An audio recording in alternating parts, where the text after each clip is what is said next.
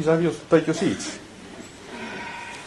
Thank you very much for having me. It's really an honor and a privilege for me to be here today among fellow brothers and sisters who are eagerly awaiting the return of our Lord. And I hope you are as excited as I am to live in these times. It's really a privilege to know that our Lord will soon be returning. And I mean, it fills us with excitement. And we are the only generation in the world to whom He has revealed information in such a way that we could understand the hidden meaning that He has hidden for us in His Word, which is such a privilege. I mean, no other generation before us, even Daniel said that, he didn't understand the things that were shown to him when Gabriel showed him various visions and prophecies. And I'll get to that as we go on. Maybe just before I begin, I think, depending on how long it will take me to get through these presentations, I can maybe allow for a bit of a question session just after each of these, maybe just to so people don't forget what we were speaking about, in each of these sessions. Depending on the time. Other than that, if there's not enough time available, we will have a question and answer session at the end of the three presentations, and I'm available until tomorrow morning. So if you really want me to sit with you and go through some of the things that I'll be discussing today, I'll be more than happy to do that. And I think it's really interesting what the Lord is revealing to us. Let's get into this and see how it goes. Maybe before I start, just another question. How many have seen the videos known as on the channel God's Roadmap to the End? Just want to get a feeling for how many people have seen them. So it's not that many, but that's good, because there's a lot of good information that you will encounter today, and I pray that the Lord will bless you with that information. And I give all the glory for Him revealing this to us, to Him, obviously. I am just one of His pens in His pockets, or that He writes with. And, I'm a fallible person. I don't understand everything. So don't take my word for it. Take what I say like the Bereans did. Go and measure it against the Word. My desire is just to share with you the wonderful news that the Lord has shared with me. And I don't know why He's chosen me to do this, but I feel very privileged and honored that He did, and it's really a privilege to share that information with you as well. If you don't agree with me, that's fine. I don't expect everybody to agree with me on everything that I say. All that I say is that whatever I say, measure it against the Word of God. If you find that there's a discrepancy, please point it out to me. I'm willing to change my opinion on everything, as long as that opinion matches what the Word of God says. So my approach to the Word of God is always to reach an understanding where whatever I believe matches all the passages that I can find in the Word of God concerning a specific understanding that I'm trying to achieve. So if I have a specific passage that contradicts something else that I've read in a different passage, I need to understand why there's a contradiction between these two. So I will go into some of these examples today and show you, where there's apparent contradictions between passages, and how, when we, allow the Holy Spirit to open the Word to us, how we can then understand how this contradiction can be resolved into something that is complementary. But I'll get to that. I don't want to go into too much detail at this point. There's a lot to discuss. Okay. How many of you know what this is?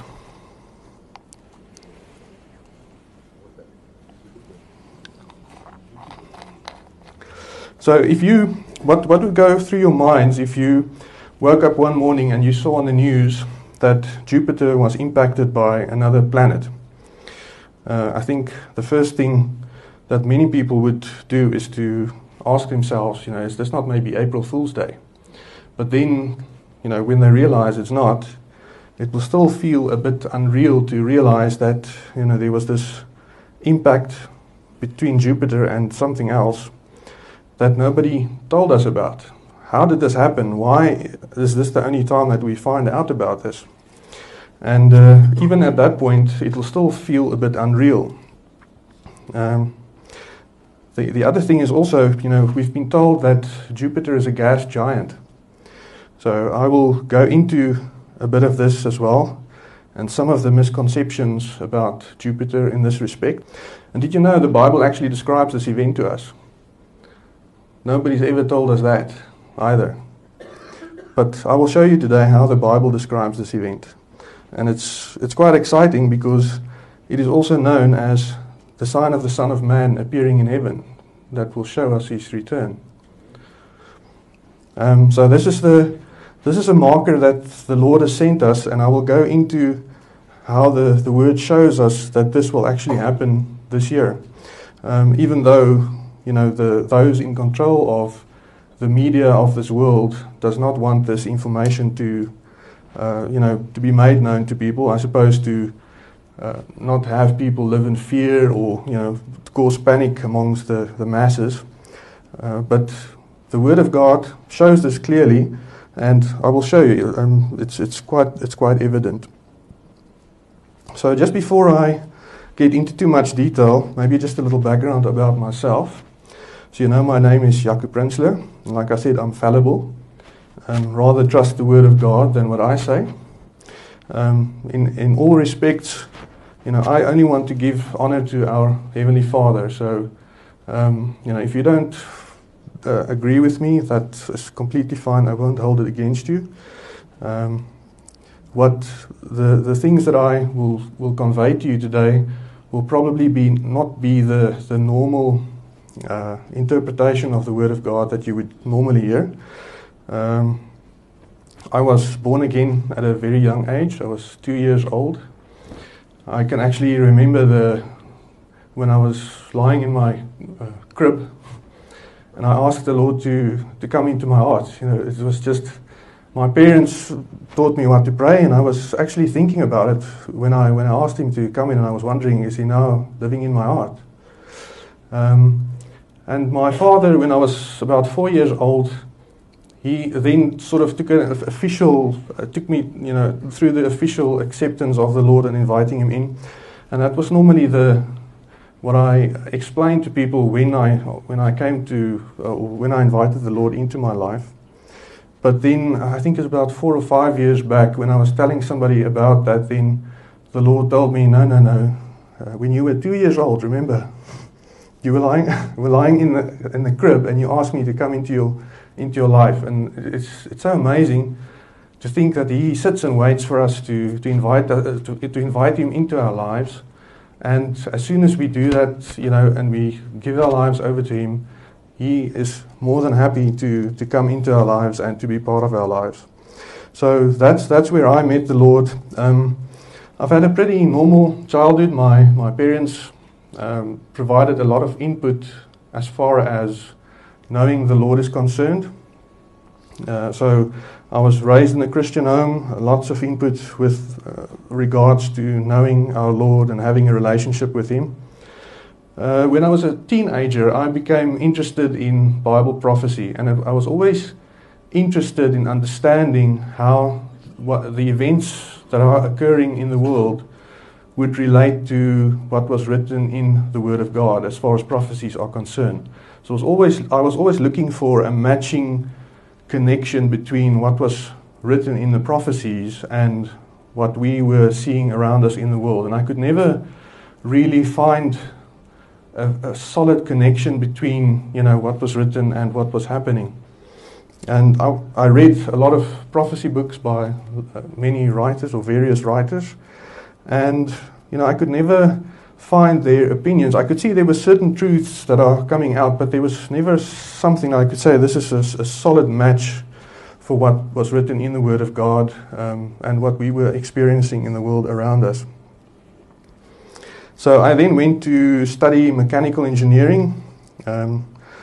I worked for a mechanical engineer basically for a year and a half, and after that my career basically focused on information systems, recognizing patterns, and I think this is also what the Lord used to prepare me for understanding what He wanted to reveal to me. And it was during my third year in university where I first had an encounter with the Lord, where He spoke to me audibly. And this was at sort of in the mid exams through my third year. I wrote a maths exam, and it didn't go that well. I had flu. I couldn't sleep for 2 evenings before I wrote that exam, so I didn't feel very positive about the outcome of that exam, and I had to tell my parents, who were planning a holiday, whether I would be joining them or whether I would be remaining behind to do a re-exam. And I didn't know what to tell them because I didn't know what my results would be. And I just asked the Lord, please, Lord, I need to know what to tell them because I really want to go, but I don't want to, if I didn't make this exam, then I've got to do it again for another semester, which wouldn't be a wise decision if I just left without, knowing whether I should. So as I was trying to phone my parents, the phone was engaged. So I tried about 4 or 5 times. And at the 5th time, it was just this voice inside me that said, if the phone rings on the next attempt, then you know you can go. Okay, so I tried again, and it rang. So I thought, okay, is this a coincidence, or is this the Lord speaking to me? And as I was asking Him to confirm His word to me, the old lady that I was staying with in a boarding house, she was watching a soapy on the TV, and as I was asking the Lord, can I trust what you've just shown me, or is this just a coincidence? And as I was asking that, an actor on the soapy said to another actor, "You can go and enjoy it." But this is not the end. So I decided, no, I'm going to trust the Lord in this. He's confirmed His message, and that's normally how He does it in His Word as well. He will give you, 2 instances in which He will say, "This is what I've told you," and then He will confirm what He's done as well. So I went on the holiday. I didn't worry about the exam after that, and when I came back after the holiday, I went to see my results. It was 49.5. So He's actually given me a 0.5% extra as well for trusting Him, and I think that was where the Lord taught me to really just fall back into His arms. He wants us to rely on Him 100%, and I think that is when it comes to a point where we've got the most intimate relationship with Him, is when we can just say, "Lord, you receive all the glory. We've got nothing to offer. You are worthy. We are just giving you praise for who you are," and that is really what the Lord has taught me in that instance. I mean, it's a simple thing, but it's a really important lesson that he taught me, and I think, especially as we move towards His return, it really makes a lot of sense to take this into account and to focus on who He really is, and the fact that although we are His bride, we have no ability to provide Him with anything that would impress Him. That's basically what I would like to say. It is all the glory belongs to Him. We are just there to bring Him glory and to cast the crowns that we are able to earn for Him before His feet. So during my work career, as I said, I worked with a lot of data and pattern recognition, and this is, I think, also part of how the Lord prepared me for the information that He would like, or that He decided to share with me, to share with others. And as I said, I always loved biblical prophecy. And in the 1990s, the late 1990s, my uncle, who is a minister in a church as well, gave me book to study or to read. And this was by a person that's not really very well known. It's a Russian mathematician. His name was Ivan Panin. I don't know if any of you have heard of him. But he discovered that there's some numerical features, or he discovered some oddities in the book of John when he read the first chapter, where it says, in the beginning was the Word, and the Word was God, and the Word was with God, and the Word was God. So if you read it in the Greek, there's a the that is added before the last God, and it pointed him to the fact that there are some numerical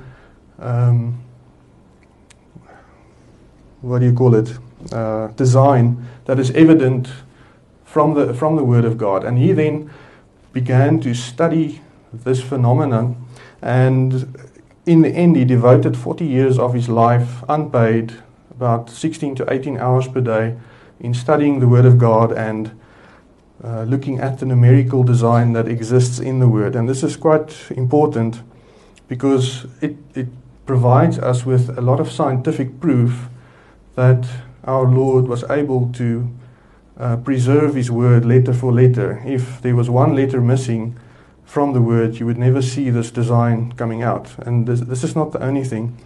In the early 2000s, I began to study the ELS, or the equidistant letter sequence phenomena, which is also something that I'll show you in a bit, how that works. But this is also a very important aspect because it's another layer of authentication that the Lord has built into His Word. And this basically works on the principle that you would have the written text of the Word of God, and you would then at equal distances from each other look for words that are hidden in the text at those distances. And you would expand on that, but I'll show you as we get to this in a bit. In 2010, I was invited by my cousin to attend a conference where a very well-known Christian apologist was talking about, can man be good without God? So it took him about an hour and a half to get through the talk. And I was a bit disappointed because once you understand how reliable the Word of God is, it becomes much easier to trust what it says. So if the Word says that, all have sinned and fall short of the glory of God, you don't have to take an hour and a half to understand it if you know that the Word of God is the truth. And that led me to, or the Lord then inspired me to write a book called Factual Faith, Belief Founded on Truth. And you're welcome to download this. It's freely available on the internet. You can just look for that name. And in this book, I basically look at some of the beliefs in the world today, especially things like the evolution theory, and how that compares to what the Word of God tells us. And even if you believe in evolution, it all boils down to a belief system. I'll get to that as well, but there's no proof really that evolutionists can provide to say what happened 6,000 years ago or 7,000 years ago, because they're not able to investigate it properly. They don't have the ability. So it boils down to what you believe, and if you've got enough people believing in something, then it becomes a theory. So, but anyway, that's how it boils down to. And it was quite interesting that Sir Isaac Newton in 1642, who lived in 1642 to 1727, said, about the time of the end, a body of men will be raised up who will turn their attention to the prophecies and insist upon their literal interpretation in the midst of much clamor and opposition. And that is so true today. There are so many people that prefer a traditional approach to the Word of God. They are not open to what the Lord promised He would reveal in the days of the end. And His words are really ringing true today. So if we look at the scientific method, just to show you some of the limitations. As an engineer, I'm very well familiar with the scientific method and also its limitations. So the normal process that would be followed is you would define a question. So you would observe something and say, okay, what is it that I want to prove? Then you would start to gather information. You need to understand your subject in such a way so that you would know how can you test or perform tests on it. Then you would form a hypothesis, and a hypothesis is a scientist's best guess at how that subject would respond to tests that would be performed on it. And then you would do your experiments, you would analyze the data, you would interpret the data, and then you would publish and retest. If you analyze your data and you see that the tests that you've performed are actually providing you with inconsistent results, then you may want to adjust your hypothesis, because obviously your first guess at how the subject would respond was not accurate. So, and this is the process that they would normally follow, but it does require you to be able to take samples. I mean, if you want to gather information about something that you'd like to test, you need to be able to observe that which you want to test, as well as, if necessary, take samples for that. So if I asked you, how do we prove that there were no dinosaurs on the Earth 5,500 years ago? How would you go about doing that? The limitation is that a scientist cannot move around in time. So for us to be perfectly able to validate that question, we would need to be able to go back 5,500 years ago and make an observation. But we cannot do that. So what scientists do today is they look at the evidence that we find around us today that would indicate that there was life earlier. And what they would do then is to make use of carbon dating. This they accept, or it's generally accepted that it is a reliable method. But how do we know whether it's a reliable method? All we have to do is take a living sample for which we know the age and subject it to carbon dating, and it's been shown to be false. You can take, I think they've taken a snail's shell. They've tested this, and they found that it was 20 to 40,000 years old, and it was still alive. So those kind of aspects is quite important to consider. So I mean, if you can prove that today carbon dating is inaccurate, how can you then assume that it will be accurate for something that lived thousands of years ago? So not really very reliable. That's also why we don't have the fact of evolution or the fact of the Big Bang Theory.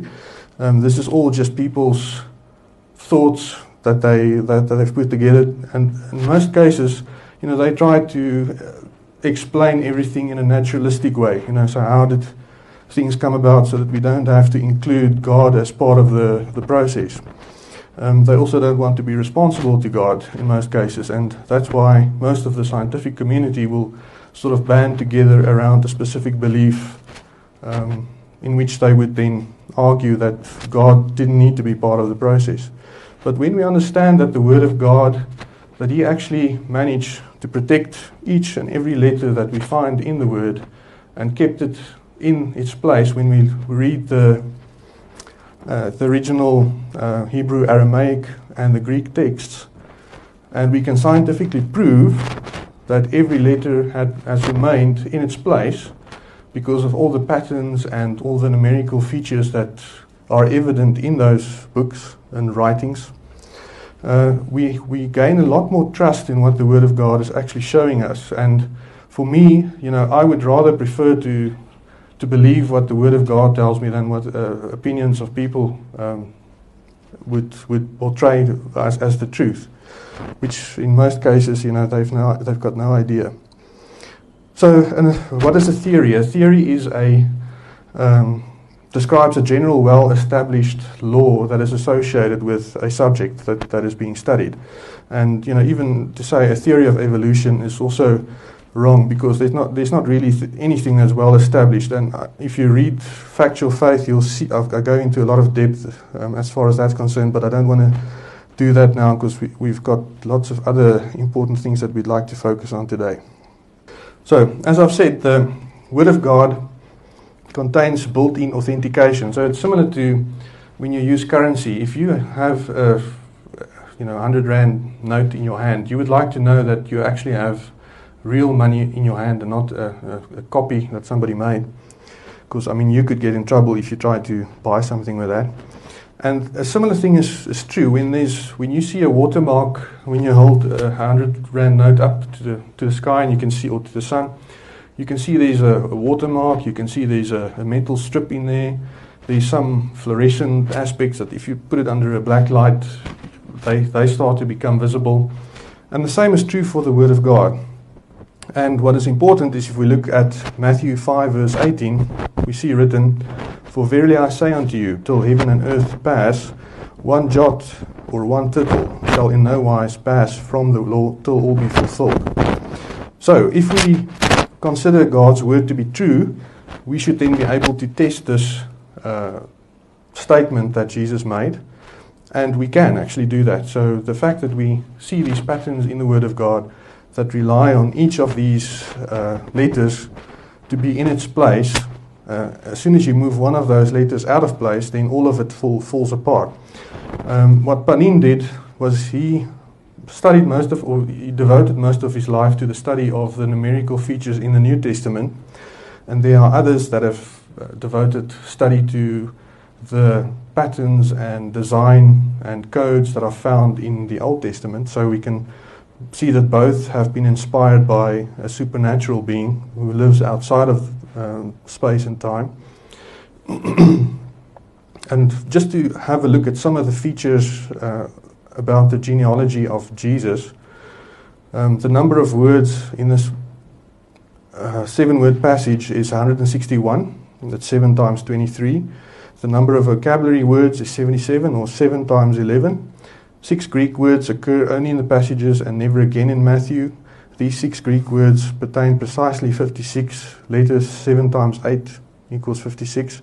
And what is interesting is that each book in the New Testament contains specific words that are only used in that book. And that also has a feature that it's a multiple of 7. So this feature of 7 that spans through the entire New Testament is evident. And if you take one letter out, it's no longer valid. So in that sense, it gives you a lot more confidence in the fact that what the Word of God is showing us is actually the truth, rather than to rely on opinions of people. If we look at Genesis 1, it says the number of Hebrew words equals 7. So that is just, in the beginning God created the heaven and the earth. That's the first sentence.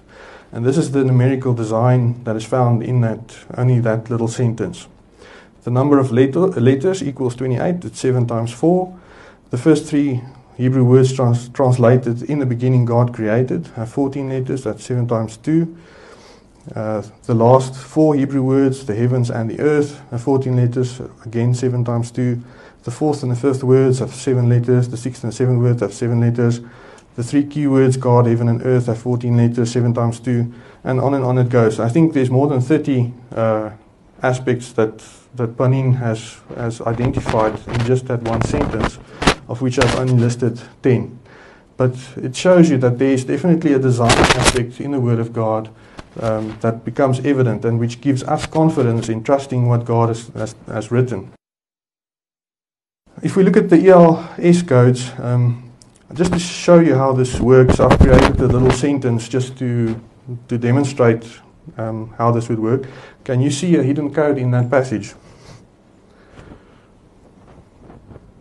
Maybe not easy. So I've now highlighted every 4th letter, and then you can see it stands out, and that's basically how the ELS codes work in the Bible. And there are many of these codes that actually span all of the Old Testament more than one time. So there's a code about Buddhism which didn't exist when the Bible was written. So you can see whoever penned or inspired the writing of the Word of God also knew what would happen in the future and what beliefs and religions would appear later on.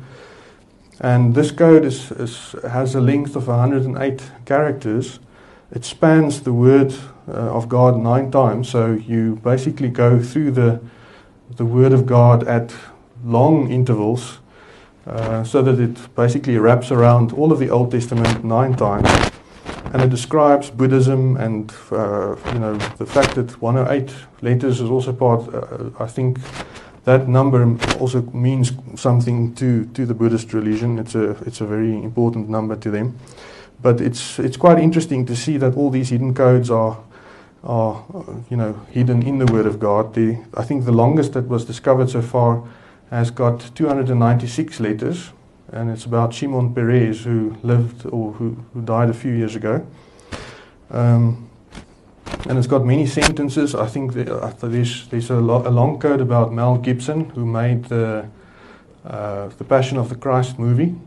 And the code that is extracted from there, if you just take like this read my code passage that I've shown you here, if you study that again with some more codes, you find 13 different other codes also related to Mel Gibson. So there's so much depth in the Word of God that is reliant on the design that has gone into it, that there's just no way that this could happen if the book was full of errors, and if this was not inspired by God and kept intact, over the years that have passed.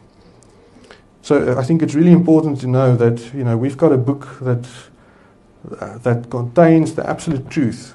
And we have to understand what it says to us. And that is what this all comes down to. Just to show you what an ELS code would do in the software that would be used, you would put in a search term, and that is shown in this this red area. And anyway, what will happen is that you would put in a search term, you would find a specific word at a different skip or an interval, and then you would find different words that would cross it. You can also extend this to see if you can read anything further, if you understand Hebrew, to see what else comes out of it. So, they would, for instance, search for a pattern like, say, Shimon Peres, somebody's name. And then they would see, it actually says more if you continue down the road with the same interval. And they established that there was 296 letters that made up this specific code. Now, many people will say, no, Bible codes are, it's a feature that you can find in any book with substantial volume. It's not true.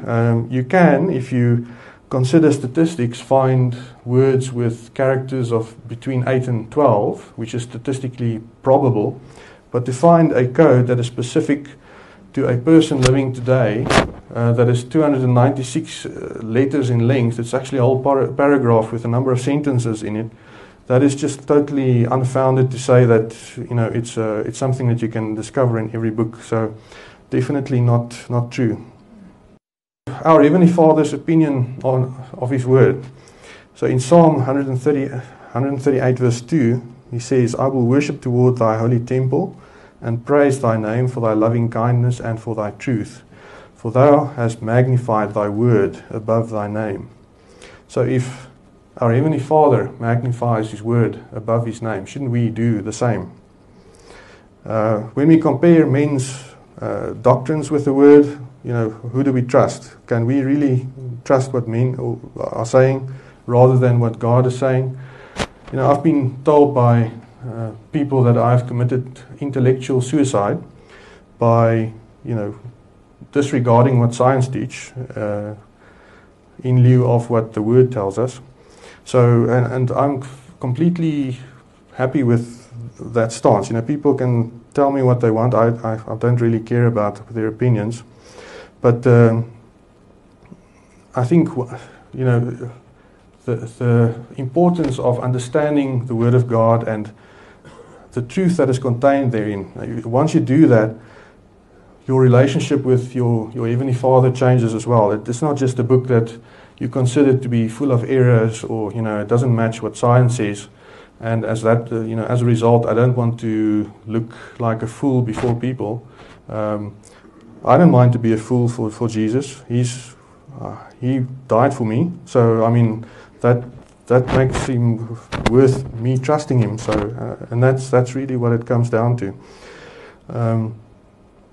Also, when we understand some of these patterns and that are evidenced within His Word, we begin to see that there are a different understanding that comes out. It's not just the surface passage that we read. There's different layers of understanding within the Word of God that we also have to uncover. And I'll go into a specific part of this. And I think much of what I'll tell you today is something new. You may not have heard some of these or some of these things. All I ask is that you also act as those in Berea.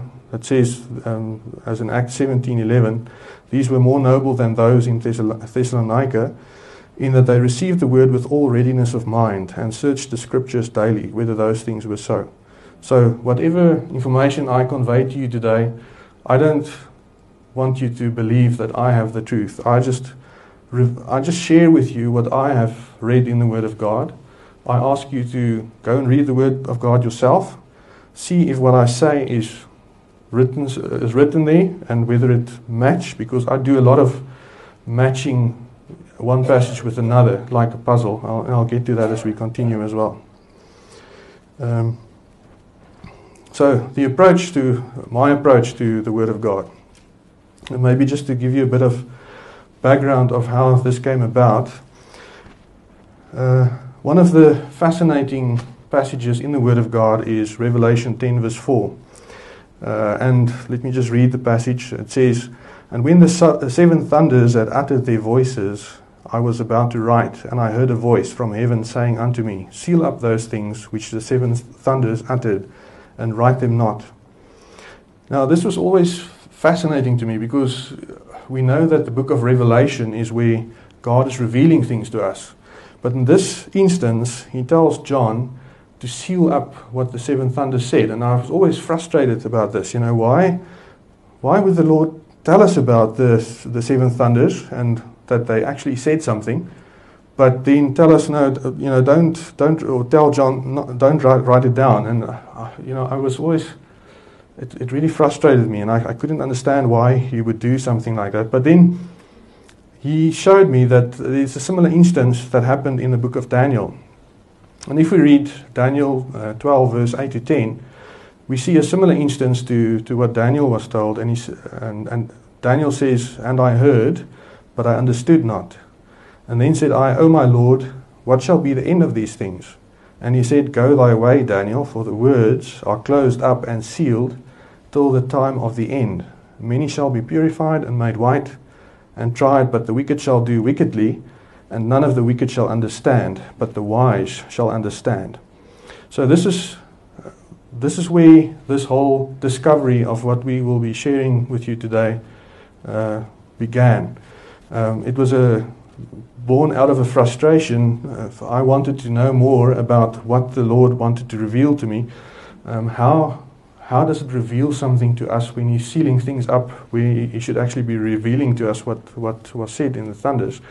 I still don't know what the thunders said, but it is revealed to me that He makes use of patterns in the word, and that He uses, the Word of God like a puzzle that you have to put together. And when you understand that there are patterns in the Word of God that you have to look for, there's a lot more rich understanding that you obtain from the Word of God when you approach the Word with the understanding that there are patterns that I have to look for.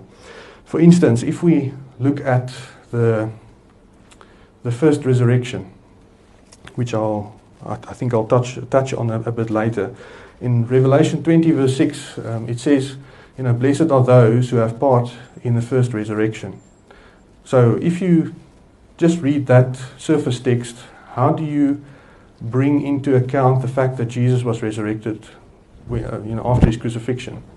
How does that fit in with what is written in Revelation 20 verse 6, where it's spoken of the first resurrection? And you have to understand the harvests of Israel to understand that, because it says Jesus was resurrected as the first fruits, and every man in its order. First Jesus as the first fruits, and at His second coming, the other. And there's also a bit of information left out of that second part, which you have to understand by considering the feasts, the harvests of Israel. And the harvest consists of your first fruit, the main harvest, and then the corners, or the gleaning that's left out to the poor. So once you bring all of this understanding to the Word of God through the patterns that He's provided, then things become more clear to you. And you gain a new understanding of what He's showing us. And it's quite amazing when you discover that most of the Word of God, is written in such a way that it only provides a little bit of information in each passage that you read.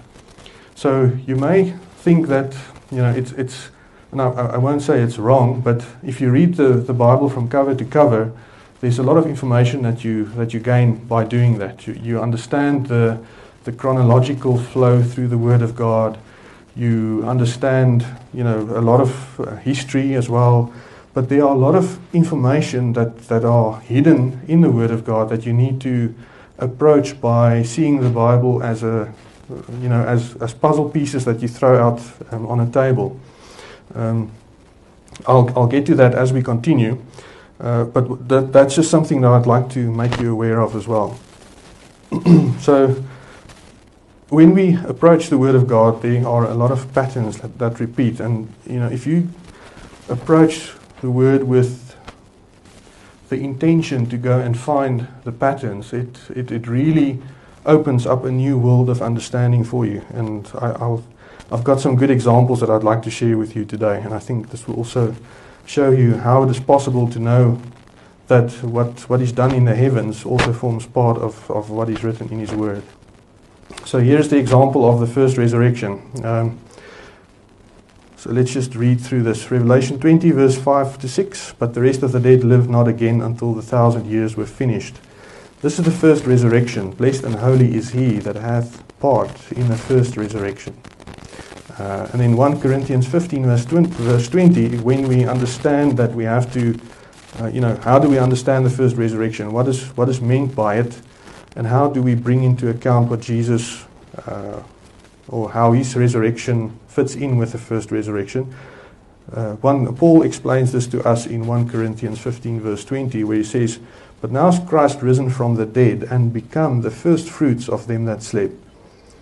But every man in his own order. So it tells us, the first resurrection is not just one event. There's an order associated with the first resurrection. Christ, the first fruits. So take into account that we're dealing with a harvest pattern. We have to understand how the harvest functions. And afterward, they that are Christ's at His coming. And we also need to understand that afterwards, there's two more harvests that remain. It's the main harvest that the owner of the field will have to harvest. And then there's also the corners of the field that are left to the poor, which the owner is not allowed to harvest. So it's when you look at the tribulation period, it makes so much sense when you begin to understand these concepts. If we look at Exodus 23, verse 19, it tells us, I'm just amazed at how often the number 23 comes or is evident in these passages, but you'll see as we continue today. So in Exodus 23, verse 19, the harvests are explained to us. And it says, the first of the first fruits of thy land thou shalt bring into the house of thy Lord thy God. Thou shalt not see the kid in his mother's milk. So this explains to us that when we have a harvest, when the first of the ripe fruits are available, you take that and you take it to the house of the Lord. It is also a very small portion of the harvest, probably the smallest of all. And this is also where the bride comes in. It's a small portion. Leviticus 23, verse 22. This explains to us the rest of the harvest, and it says, when you reap your harvest of your land, thou shalt not make clean riddance of the corners of thy field. So it explains to us that there are two portions that remain after the first fruits were taken. And when thou reapest, thou shalt neither gather any gleaning of thy harvest, thou shalt leave them unto the poor and to the stranger. I am the Lord your God. So the Word of God explains clearly to us how to understand the first resurrection once we understand that we are dealing with harvests of Israel, or the pattern that is established within the harvest, and by applying this pattern to what the first resurrection entails, it becomes more evident of what is meant in Revelation 20 when John writes about the first resurrection and those that are part of it. So there's one passage for me when I approach the Word of God that is really paramount, and that is Isaiah 28 verse 9 to 10, where Isaiah writes what the Lord says, "Whom shall I teach knowledge, and whom shall he make to understand doctrine? Them that are weaned from the milk and drawn from the breast. For precept must be upon precept, precept upon precept, line upon line, line upon line, here a little and there a little." So, and that is where the mysteries of the Word of God comes in, is where when we look at the Word as a big puzzle that you've taken, you've thrown it onto a table. If you study the Bible, if you consider it to be a puzzle that you've thrown out on a table, not put together yet, it is like, if you read through it chronologically, it's like taking each piece of that puzzle, studying it in detail, and then putting it on a new pile next to it. And once you've gone through, you know the pieces of the puzzle, but you don't know what the full picture is yet. And that is when you apply Isaiah 28 verse 10 specifically, with the understanding that our Lord has written His Word with here a little and there a little, and you approach it as a puzzle that you want to piece together. Then is when you receive a key to open the mysteries that He's hidden for us in His Word. So I've been studying the Word of God with this approach for about 2 years now, and it's just been amazing the things that He's revealed to us. And I think it's also, only in the past few decades, I suppose 2 decades, where we've had tools to actually approach the Word with this understanding that we can actually look for puzzle pieces with software that's available.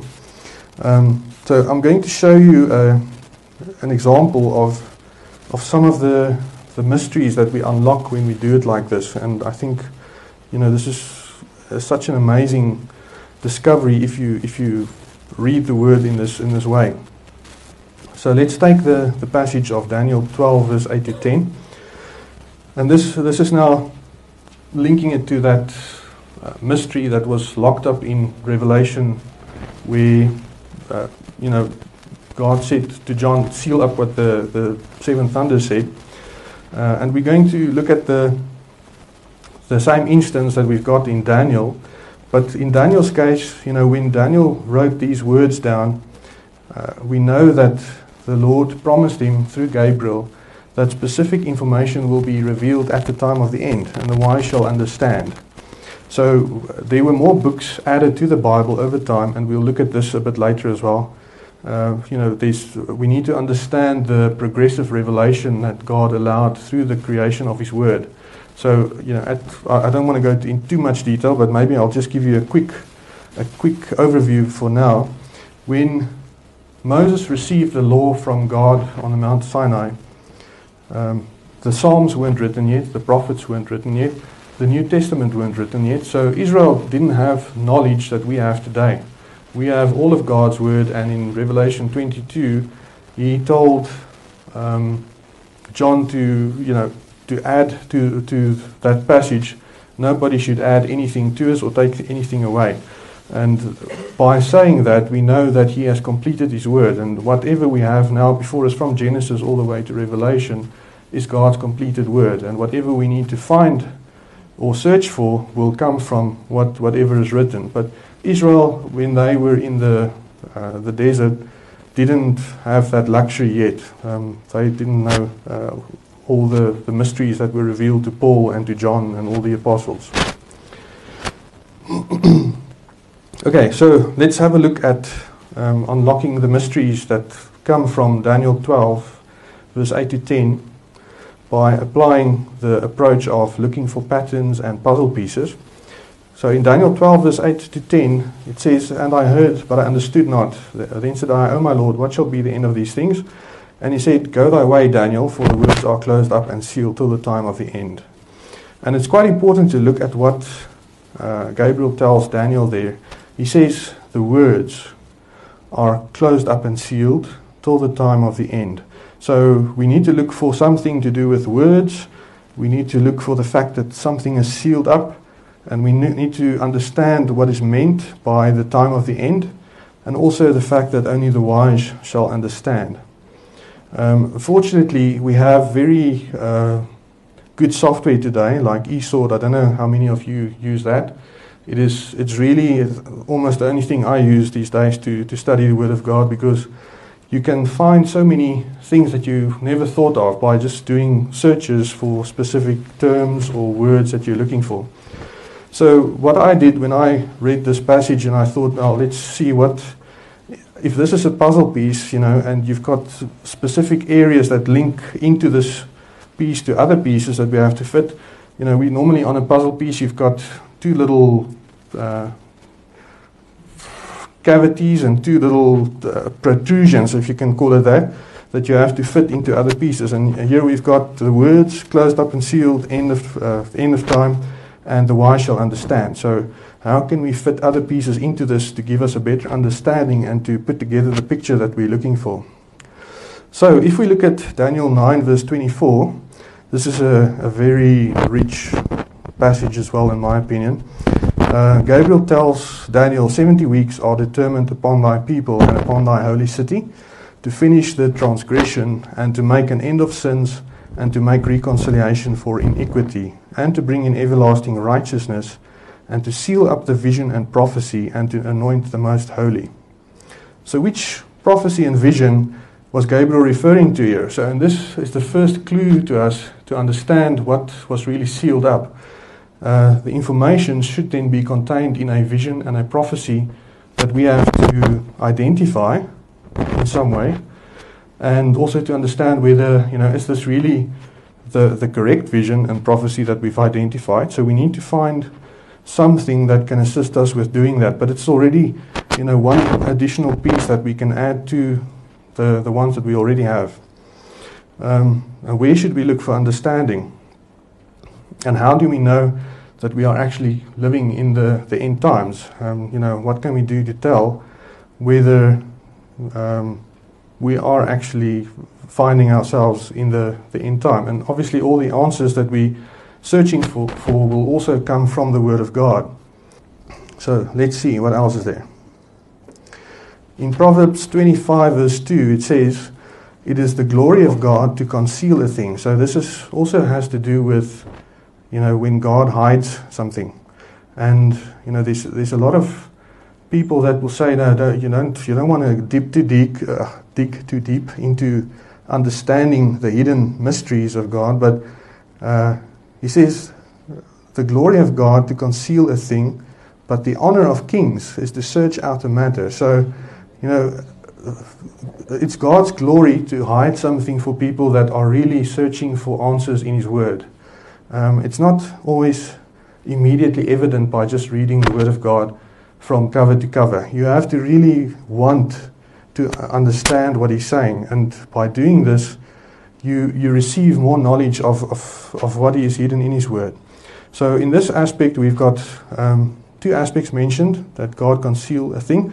When God conceals something, it has to do with His glory. If you take what He says in this passage, it is the glory of God to conceal a thing. If we then go to Psalm 19 verse 1 to 4, it says, to the chief musician, a psalm of David, the heavens declare the glory of God, and the firmament showeth His handiwork. Day unto day uttereth speech, and night unto night showeth knowledge. There is no speech nor language where their voice is not heard. Their line is gone out through all the earth, and their words to the end of the world. Now, can you see how all these passages are beginning to come together? So, and this is just amazing. I mean, there's such assurance in what we are busy discovering by approaching the Word in this manner. So Daniel 12 tells us that the words are closed up and sealed till the time of the end. And Daniel 9 says, seal up the vision and the prophecy. So we know that the words are contained in a vision and a prophecy, which will be understood at the end time. And in Proverbs 25 says, the glory of God conceals a thing, and the heavens declare the glory of God, and their words to the end of the world. So by just combining these four passages, we already see that whatever was sealed up is contained within a vision and a prophecy. It has to do with the heavens that are declaring the glory of God, which was concealed, or which God concealed. And the words, or whatever they speak, will be understood at the time of the end. Does that make sense to you? Can you see how this fits together? So the only thing that we really need to do is to know what questions to ask, to get to this understanding. How do we take it further from here? Let's go to the next slide. So, if we ask ourselves, are we living in the time of the end? Is there anything that has come to light in our time that was never shown to people before, that generations that lived before us never had any knowledge of? It is the fact that God uses celestial signs to mark His feast days. And I think you will be, I'm not sure if all of you are familiar with the blood moon tetrads that occurred during 2014 and 2015. This is a rare celestial event during which there are 4 total lunar eclipses in a row. And these fall on Jewish or the Lord's feast days. And during the past 2,000 years, there were 8 of these. 7 of them only had lunar eclipses, and they were normally associated with Israel. So if we look at only the 2 previous events before 2014 and 2015, there was one around 1948 and 49, and that is where Israel got their land back. And then in 1967, 1968, that's when they got Jerusalem back. So you can see that there are significant events that are associated with Israel that are marked by these celestial signs that fall on the Lord's feast days. And before our generation, there was nobody that realized this, or the technology, I suppose they didn't really notice it when it happened. But with the technology that we have today, there's a lot more that we can discover by looking at these signs. And what is really interesting is that in the 2014 and 2015 series, there were also 2 solar eclipses, one on Nisan 1 and then one on Rosh Hashanah 2015, which didn't... the solar eclipses did not occur in any of the previous 7, which also fell on Jewish or the Lord's feast days. And this really makes this series of events extremely unique. And for me, what this basically tells us is that the Lord unlocked the understanding for us about the fact that we have to look at the heavens to understand when He marks His feast days. And this is a sign given to us to understand when He will return as well. So going from this approach, this is where my study began to see, okay, how does this all fit together? And I came across this information in around 2012. I was watching a few videos, and I think at that time there was some speculation about the December 21st, 2012, that fizzled. There was nothing that happened. But at that point, I was just interested in seeing, how does prophecy match what's happening in the world around us today.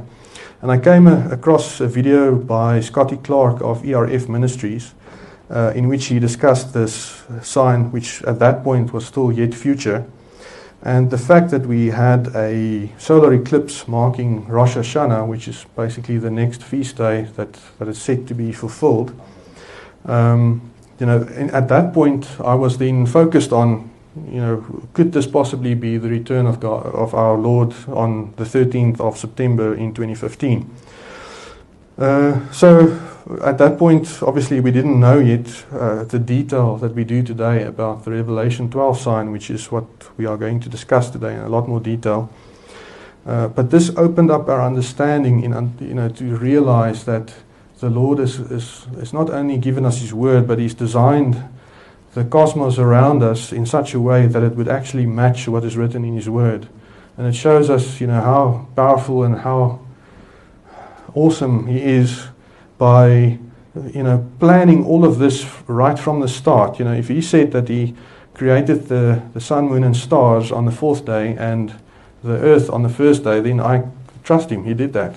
He did not create the sun first and later the earth came. That's not what the Bible tells us.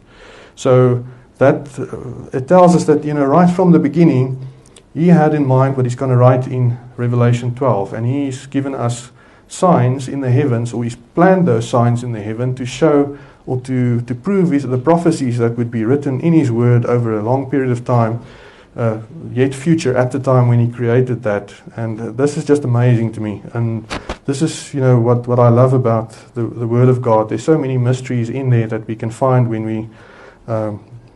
we look deeper into His Word. So we understand then that the feast days of the Lord are found in Leviticus 23.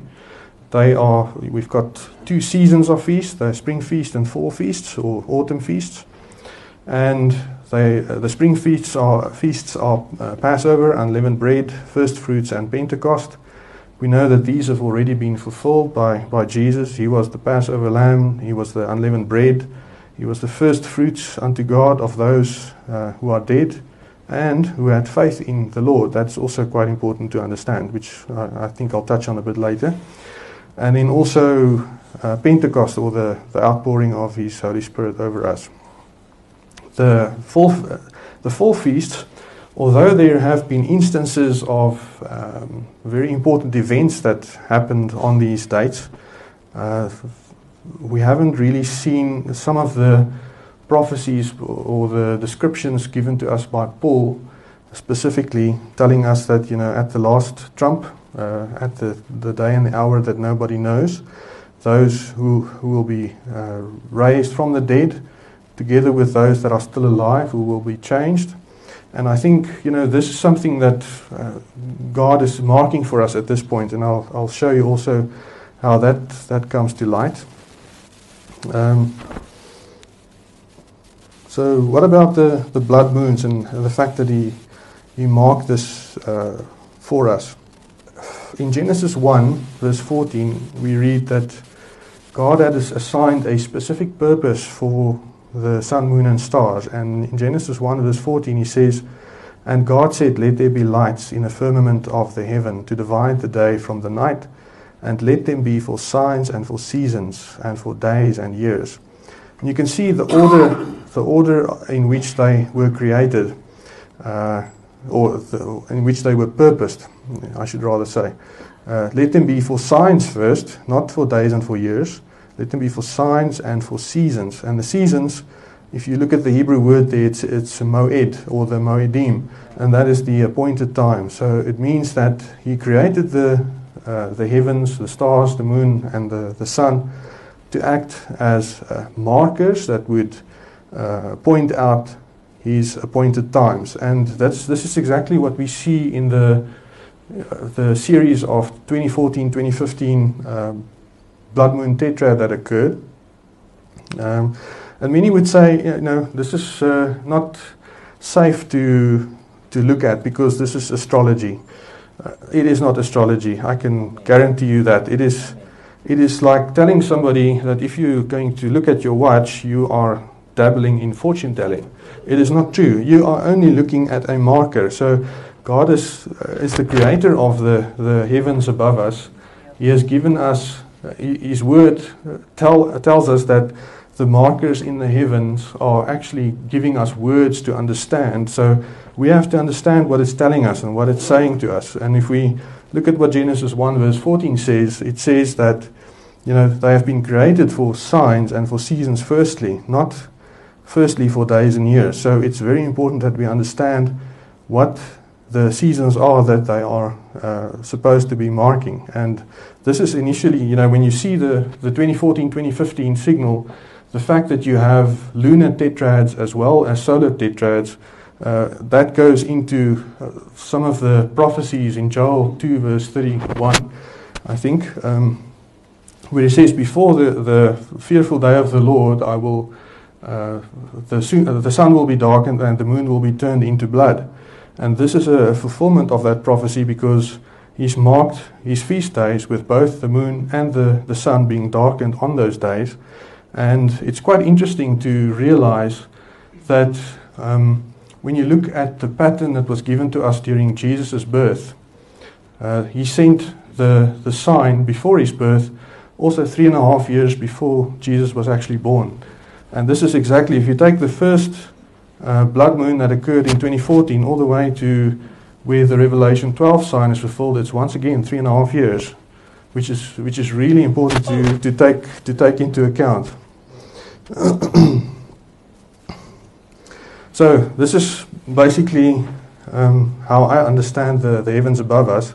It is God's timepiece to us. So similar to how you would treat a watch, you would have a dial, and that is the Maseroth that he's given us in the heavens, which we know as the constellations.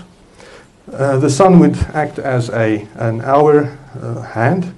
The planets or the moving stars would act as minute hands, and the moon would be a second hand. And if you look at the alignments that the Lord describes to us in His Word, and you apply this understanding, you can see how things begin to make sense. And I'll go into a lot of this in more detail in some of the next sessions that we'll have. So, what have we learned so far? A specific understanding of God's Word has been sealed up until the time of the end. It involves a specific prophecy and a vision that we still have to identify, and we'll go into that in a lot more detail in the next session. We also know that the understanding of that prophecy and vision should come from God's timepiece, the signs that He's given us in the heavens, and the words that they speak, and that will be understood at the time of the end. And it involves the Lord's feast days as well. So we have to look at that as well and see how do we understand what He's done in the past to what He's going to do next. And then there, if we look at Joel 2 verse 30 to 31, the Lord told Joel, "And I will show wonders in the heavens and in the earth, blood and fire and pillars of smoke. The sun shall be turned into darkness and the moon into blood, before the great and terrible day of the Lord." So what have we learned so far? Our Heavenly Father has sent us a warning about what is to happen. And we read this in Amos 3 verse 7. "Surely the Lord God will do nothing, but He revealeth His secret unto His servants the prophets." And that is what He is such an amazing God that we serve. He reveals His secrets to His prophets before He executes them. There's nobody that will ever say they were caught by surprise. It is only the fact that they harden their heart against the message which would cause them to be found in a situation where they are found unaware, or by surprise. When the Lord said He will return as a thief in the night, it is for those who are not prepared to receive the word that He has spoken to us. Those who are awake, those who are desiring understanding of His word and understanding of the times will know even the hour, in my opinion. So I will show you that in the next session, or the next two sessions. In the next session, what I will cover is we identify which vision and which prophecy was sealed up. We'll look at some of the information that are associated with that. We also validate how it is possible to confirm that the signs in the heavens actually match visions and prophecies that the Lord has given us. And then we will look in more depth into the information, or go into more depth into the information that was sealed up and what it tells us about the time before us. So I hope the first session was a blessing. Amen. Yes. I hope that it provides you with some tools on how to approach the Word of God in a new manner or new fashion, and that it will also, when you do it this way, that it will break open the Word of God to you, and that it will reveal to you new mysteries as it has to me. And I mean, it's just amazing what the Lord has hidden for us in His Word. And yeah, thank you very much for attending the first session. We'll see you in the next one.